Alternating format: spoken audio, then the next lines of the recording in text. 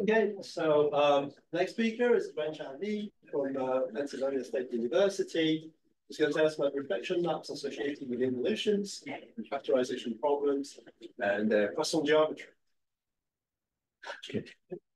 Thank you for the invitation. It's a pleasure to be here. So let me begin the talk by saying that, this is a talk on soliton-boundary interactions in integrable multi-component soliton equations and the mathematics that goes out in the study. So we're going to use the n-Manakov system as our primary example. N-Manakov, of course, is also known as vector NOS. So let me give the outline of the talk.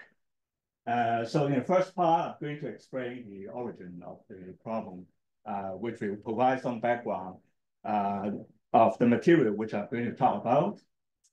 Second part, I'm going to talk about the reflection map at the level of projectors. So in this part, we're going to meet factorization problems of this kind. On the left-hand side, we have something given. So G alpha comma P is given, and the problem is to find the factors on the right-hand side. So, so in this equation, G alpha P is this loop given by identity plus this scalar factor multiplied by this capital P. So capital P is a Hermitian projector.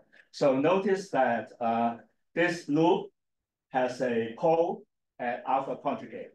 And you can also check that there's a zero at alpha. Okay, so I have this kind of factorization problem, and so the projector P is a Hermitian projector, and so the sigma here is an involution obeying some additional properties, which I'm going to talk about. So in the third part, I'm going to discuss a special case, the rank 1 case. So this is the case in which the capital P is of rank 1. So here there's a one-to-one correspondence between the capital P and the square bracket of small p. So square bracket of small p. So small p is just a non-zero vector, and the bracket small p is just in the complex projective space CPN minus 1. So, so in particular, this small p can be the say polarization vector of a one-soliton solution of the n-Manakov equation. Okay, so the last part is reflection maps on Poisson groups. So here we can obtain an abstract result, and this abstract result in particular applies to a loop group, which we denote by K-rag.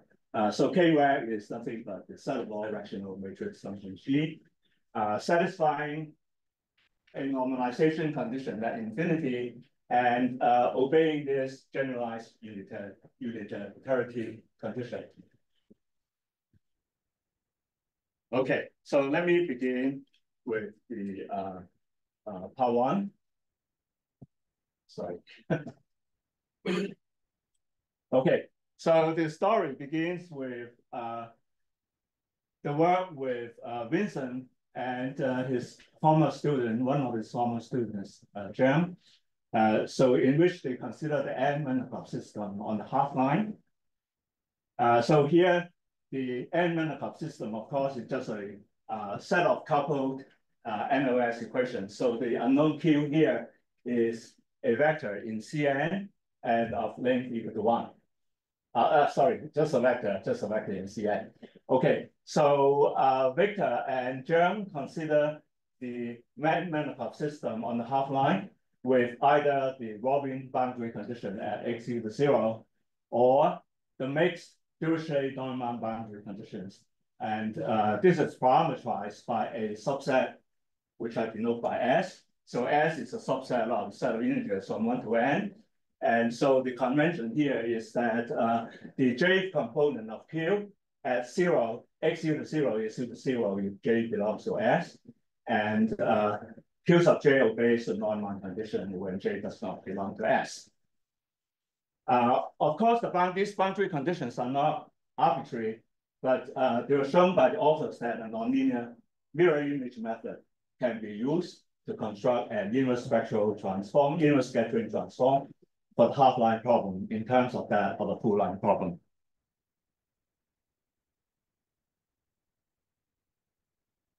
Okay, so in the special context of the n-Manakov system, one can obtain an n-soliton solution of the half-line problem with the above boundary conditions as the restriction to x bigger than 0 of a 2n-soliton solution of the full-line problem, provided that the Neumann constants and the discrete eigenvalue satisfy appropriate mirror symmetry conditions. So in particular, the collision of a one soliton with boundary at x equals 0 will become the collision of a one soliton with its mirror soliton. Okay, so let's begin by looking at the full-line problem. So here, a one soliton solution is of this form. So Q is given by some scalar factor multiplied by this vector P. So P is in Cn, and the length of P is in 1. So this P is the unit polarization vector, which is in an internal degree of freedom for this kind of multi-component equations. Notice that we can alternatively think of P as a vector on the odd dimensional sphere S2n minus 1. So I will say some more comment on this later on. Okay, so now let's come to the n-soliton solution of the n-Manakov system on the line.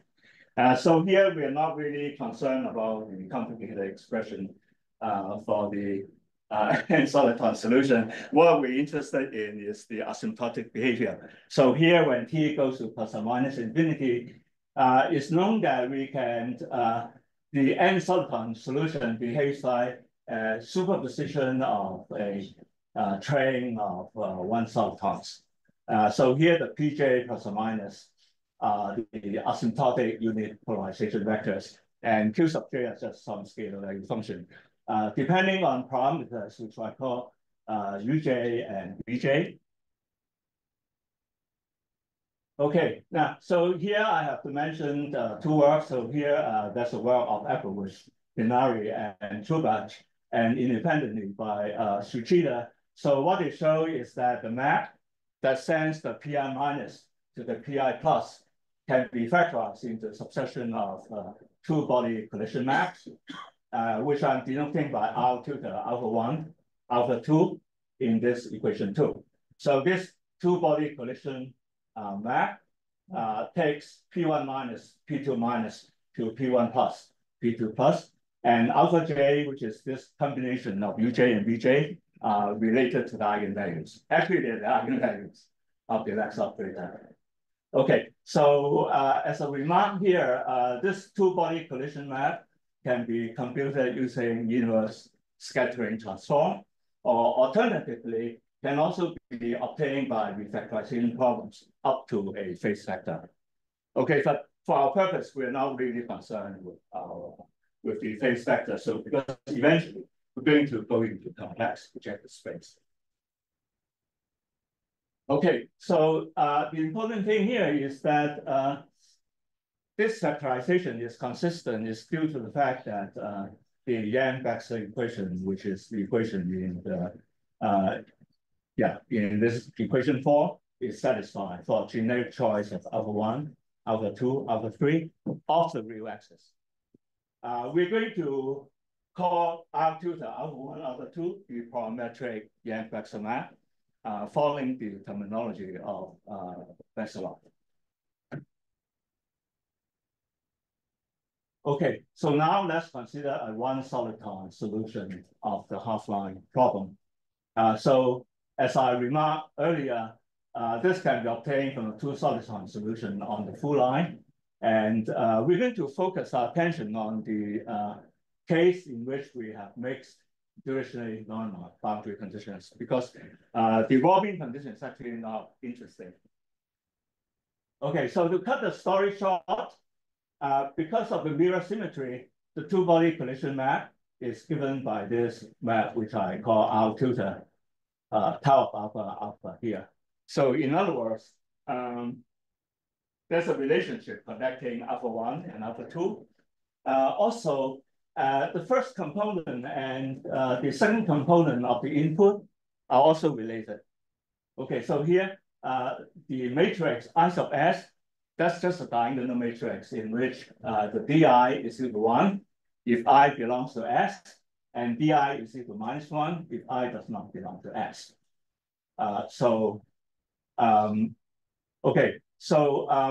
Well, because I sub S times P plus up to a scalar factor is the polarization of the soliton after reflection from the boundary x equals 0. So define this map B tilde of alpha takes the equivalent task containing P minus to the equivalence task containing I sub S times P plus.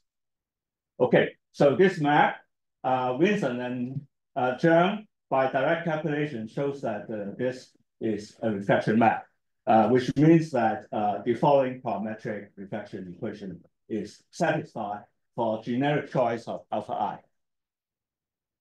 Okay, so this is the equation 7. This is the reflection equation. So this is the map, the kind of map that we're going to discuss.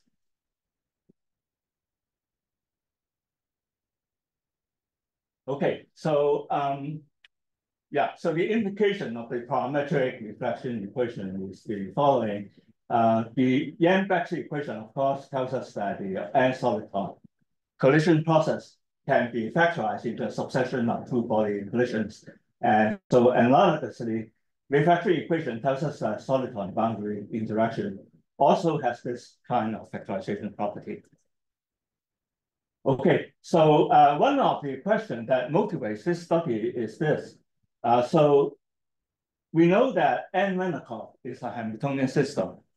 So it's natural to ask, does the parametric reflection map or parametric Yang-Baxter map have some Poisson properties? Okay, so, well, turns out that the answer to S is yes to both questions, and that forms the content of these two works.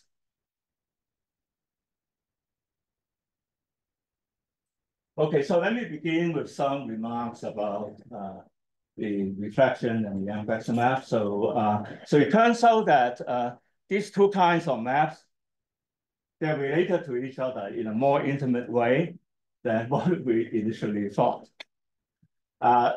Okay, and then second thing is that you will see that we can construct Yang-Baxter maps, reflection maps with Poisson and symplectic properties on various kinds of geometrical objects. So first of all, we can do things on set of all n by n Hermitian projectors, which are denoted by P of n. And then we can do things on complex projective space, CPn minus 1, corresponding to Rembrandt projection projectors. And then we can do things abstractly at the level of Poisson Lie groups. So in particular, for this rational Lie group, which I already mentioned. Okay, so reflection maps are associated with refactorization problems on rational groups with symmetries coming from involutions, which are also Lie group anti-morphisms. So that's the general property. So now also I mentioned another general one because the relation between our reflection maps and Yang-Baxter map can be well, it's as follows. Reflection maps are smoothly conjugate to the composite of permutation maps with corresponding reduction of Yang-Baxter maps. So I will say some more about what I mean by reduction of Yang-Baxter maps as I go along. Okay, so now we're getting into part 2. So G alpha P is something that I already mentioned before. So these are called the simple elements. And so Karen Uhlenbeck showed that these simple elements generate the rational group Dirac. We're going to equate the set of all n by n Hermitian matrices, which are denoted by Hn here, with the dual space of Un, and equip it with the Lie Poisson structure. So, and then you can check that Pn is a Poisson submanifold of this H of n. And for any k between 1 and n minus 1, let's introduce this Pnk. So Pnk consists of all Hermitian projectors for which the trace is equal to K. So this condition here is equivalent to saying that the rank of P is equal to K. Okay, now then one can show that Pn sub K, that is a torsion of the unitary group UN through this matrix E sub K, which is just a diagonal matrix consisting of zeros and ones. So there exists a standard symplectic two form on this Pn sub K, given by this omega prime Ek.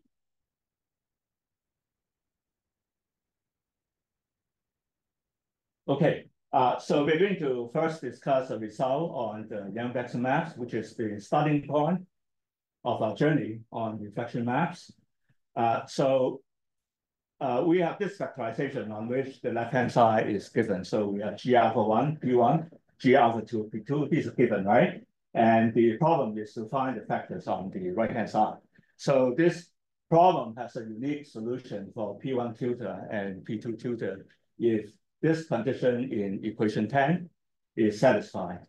And so indeed for alpha 1, alpha 2, satisfying this assumption, we can define this map R of alpha 1, alpha 2 from Pn cross Pn to itself, and taking P1, P2 to P1 tutor, P2 tutor.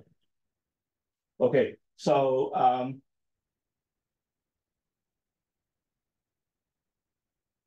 yeah, so second part of the result tells us that R of alpha 1, alpha 2 is a parametric Yang-Baxter maps, provided that the alpha i's obey this condition. And so in other words, this Yang-Baxter equation is satisfied.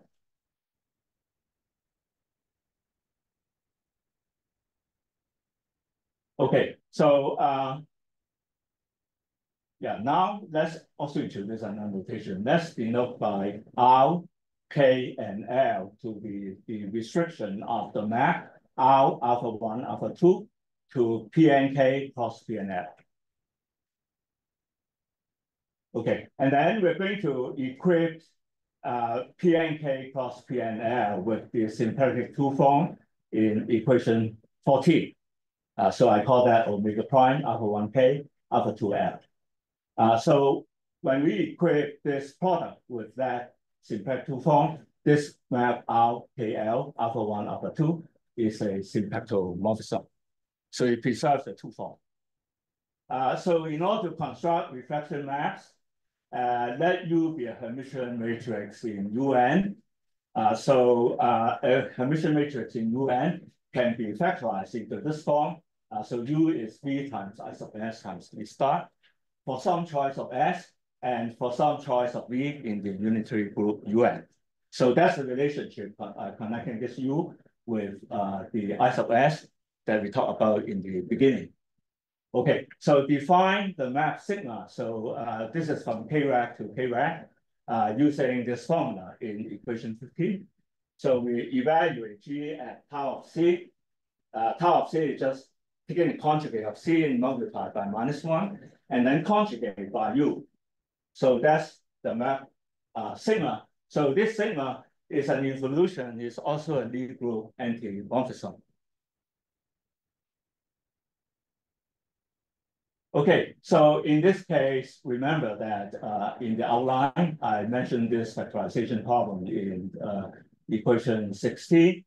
And so, in particular, because of the nature of sigma, this induces a map on the parameter space cross set of all Hermitian projectors. So we have this map here. And then the first result we obtain is the following. So in the first part is just existence of solution, unique solution of the factorization problem, provided that the alpha is off the real line and also off the imaginary axis. Okay, so in the second part, we define the map B in this way. We take alpha comma P to tau of alpha, C U sub K P2 tutor. So C U sub K is defined in equation 17. It's just conjugation by U. So this map is a parametric reflection map. So in other words, it satisfies the reflection equation. So this is equation 20. Provided that alpha 1 and alpha 2 obey these conditions in equation 21. Okay, so so in order to study the symplectic property of the map B filter, we're going to consider reduction of the map R-K-K half alpha alpha. So in other words, we're going to put K to the L. Okay, so we want to restrict the map R-K-K to the graph of the map Cu, K. Okay, so this map we're going to denote by alpha K, tau alpha alpha. So it goes from the graph of CUK to itself. Okay, so of course this map is characterized by this condition. Iota K is just an inclusion map. Okay, so actually let me go back to the previous slide. So now what we're going to do is to take the two forms, the symplectic two form on the graph, and so we're going to put that. No, actually take the symplectic two form on PNK cross PNK. We're going to pull that back to the graph GUK. And so remember that in this case, alpha and tau alpha, they have the same imaginary part, right? So because of that, in the next slide, you don't really see these scaling factors. So you just pull back omega prime UK plus omega prime UK. So because that scalar factor comes out. So put that back, equip the GUK with the symplectic two form omega K.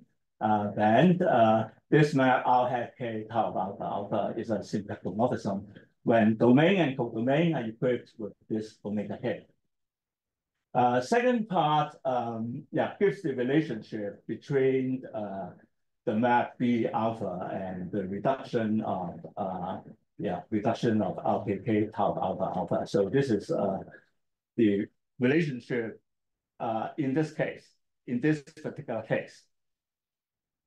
Okay, so you see it's just conjugation. You can just conjugate S composite R hat K by CUK identity map of P and K inverse. Okay, so this map, because of this relation, is also a symplectomorphism when we equip P and K with the symplectic two form omega prime EK.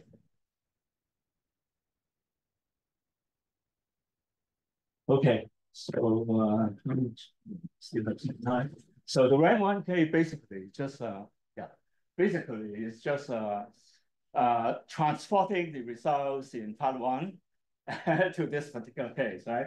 And so we're going to replace a P in S2n minus 1 by the bracket of P in complex projective space because S2n minus 1 being odd dimensional has no symplectic structure, right?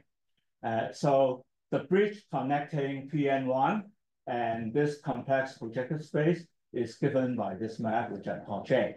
So just send the equivalence class containing P to the corresponding projector. Okay, then we can pull back everything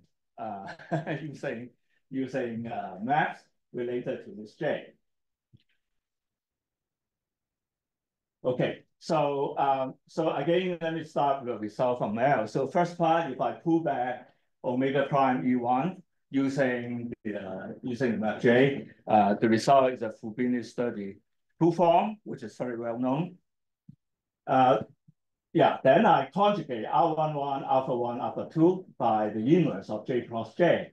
And so this is the symplectomorphism from the product of CPN minus 1 with itself to itself, and when it's equipped with this two form in equation 25. Okay, so this is the Yang-Baxter map. Okay, so again, we have to consider the reflection map. We have to do a reduction, right? So here, I'm showing the reduction in equation 28. So we have this map R hat 1, tau alpha alpha from part 2. So we conjugate that by this J cross J R inverse. So J cross I J R is given by equation 27. Okay, so this R tutor tau alpha alpha restrict to G tutor is a symplectomorphism.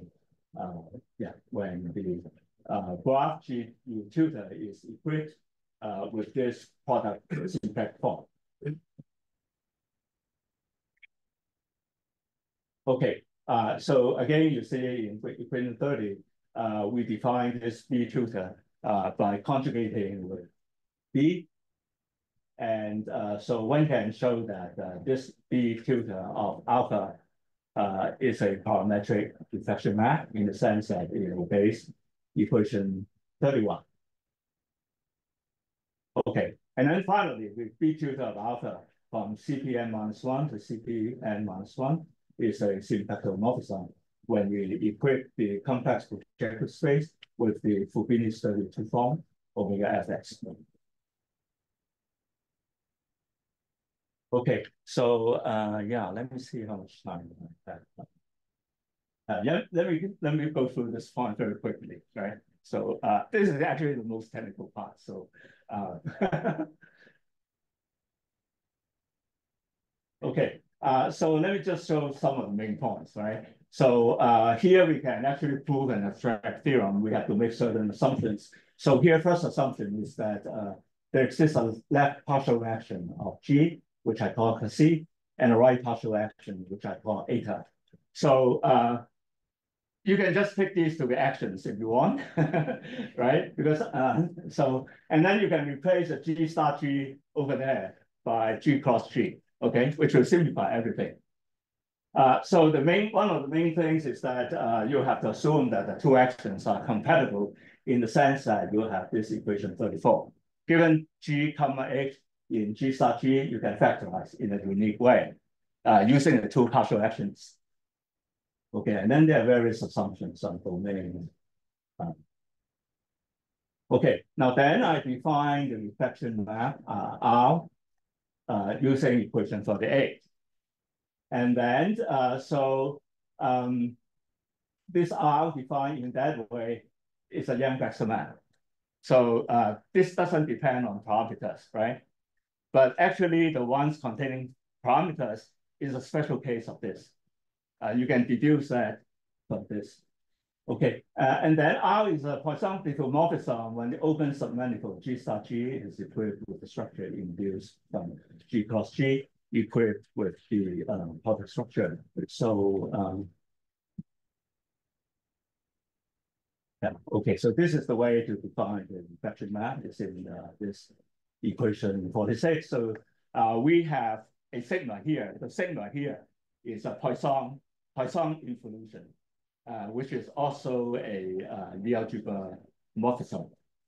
Okay, so we have to use some method which we call Dirac reduction that appeared in one of my early work.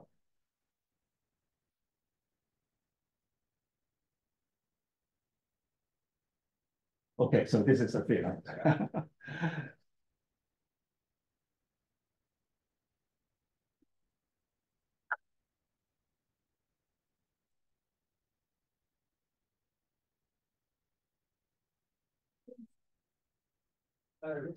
They begin with some classical integral equation, but there is Yang-Baxter equation that says like the type is more constant.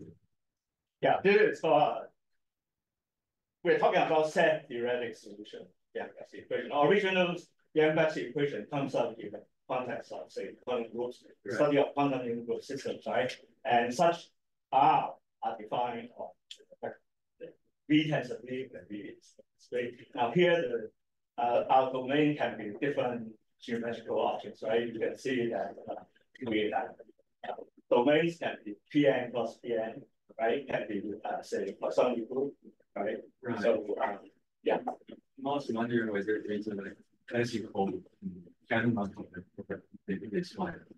Well, the classical analog, of course, is a Yang-Baxter. I mean, classical. Yang-Baxter equation, right? You can think of semi-classical in that.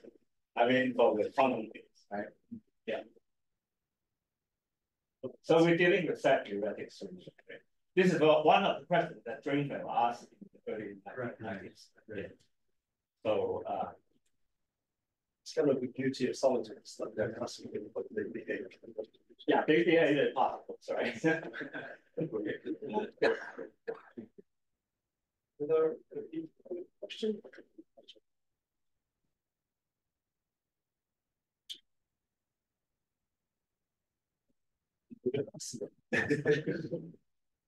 Okay, so maybe well, to keep time, let's thank Luen-Chau again.